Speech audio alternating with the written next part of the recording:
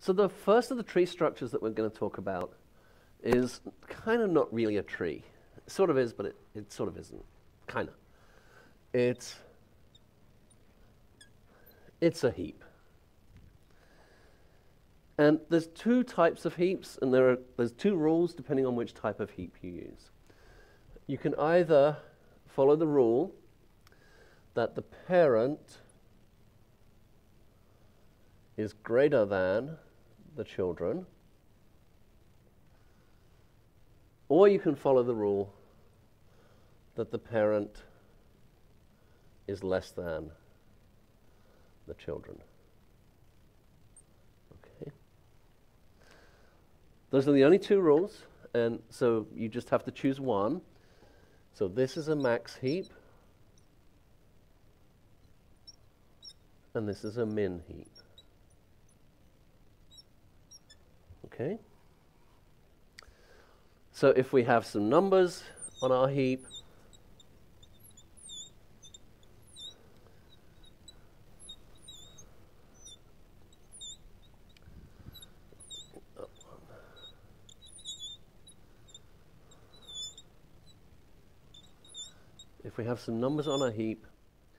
the only rule is that the parent is always greater than the children. It doesn't matter whether a node on one side is bigger than a node on the other side. Okay? In a heap, the only rule is that the parent is bigger than the children, or that the parent is smaller than the children.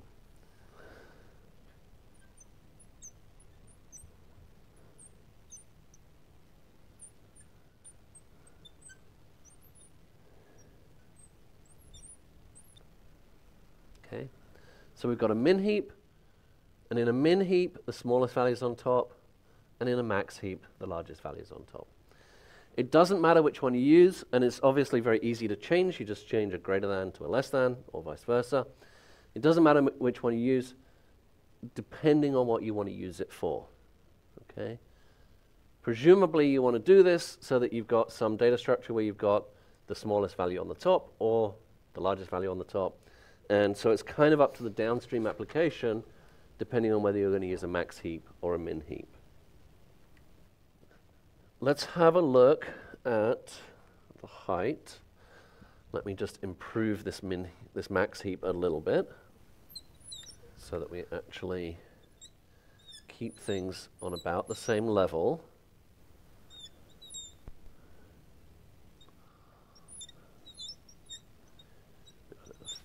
There we go. Here's our max heap. Now notice that in our max heap, actually in any heap, in any tree, on this level we have one element. Okay? On this level we've got one from the root plus these two, so 3 things. On level 2, we've got these 4 plus these 3, so we've got 7. And then on the next level down, we've got a total of 15 items. Remember when I was numbering the tree in the traversals, we always ended up on 15. So this is n, and this is, for example, the level 0, 1, 2, 3. Or we can talk about the height of the tree, and the height of the tree is the number of edges on the longest path from the root to the leaf. So the height of the tree here is 0, the height of the tree is 1, the height of the tree is 2, the height of the tree is 3. Okay? And then if we calculate log base 2 of n plus 1, and we're going to subtract 1 from that,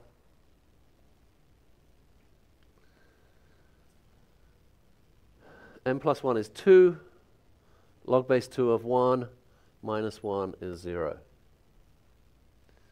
When n is 3, n plus 1 is 4. Log base 2 of 4 is 2. Oops. We've got to subtract 1. 2 minus 1 is 1. When n is 7, 7 plus 1 is 8. Log base 2 of 8 is 3. Minus 1 is 2.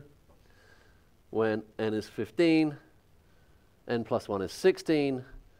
Log base 2 of 16 is 4. Minus 1 is 3. Okay? So if we know how many elements we have in our tree, we can calculate the height of the tree, the number of levels in the tree.